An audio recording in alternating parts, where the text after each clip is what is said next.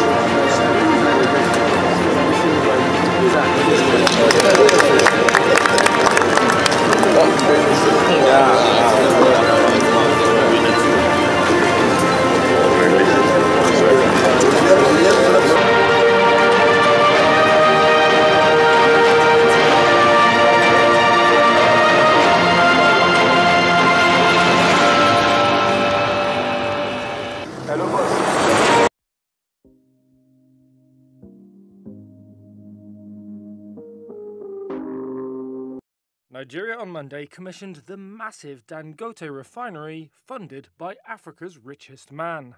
Their aim is to transform the country into a net exporter of petroleum products. But analysts are warning that feeding the massive petrochemical complex with a constant supply of crude could be a problem.